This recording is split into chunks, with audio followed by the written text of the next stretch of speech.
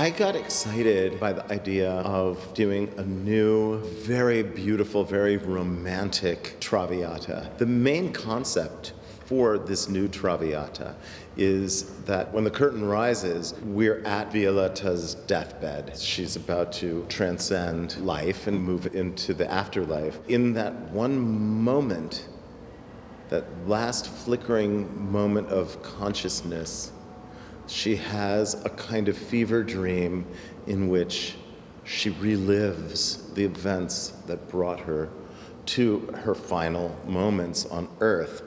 And so we are then pulled back as if in a dream life to that first party that she has. It's springtime, the flowers are everywhere, this beautiful room comes to life, and the feeling of possibility and potential.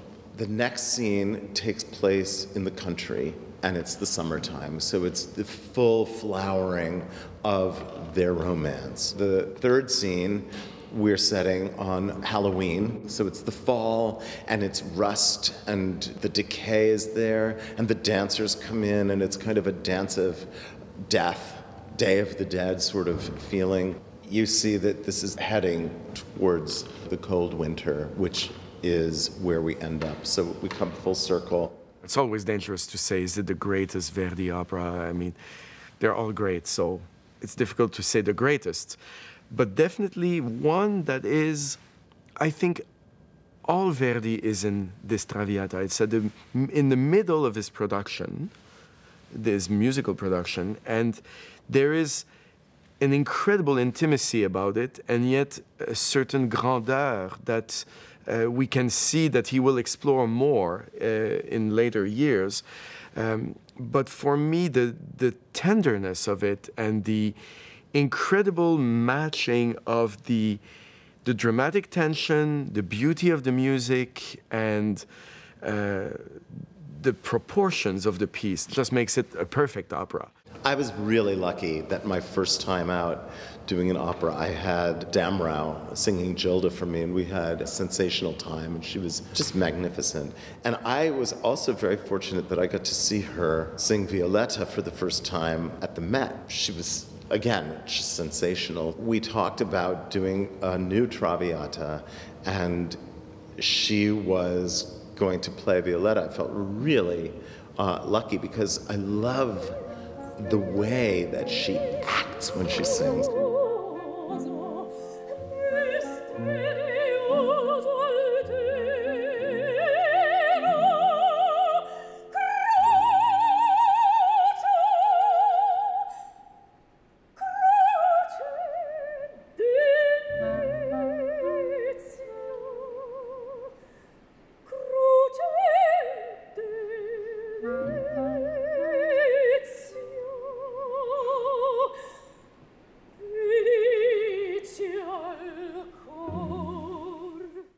She knows she's going to die, and she's probably never experienced real love.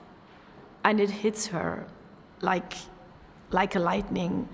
This last year of her life it's full and filled with every emotion and feeling a human being can feel and experience.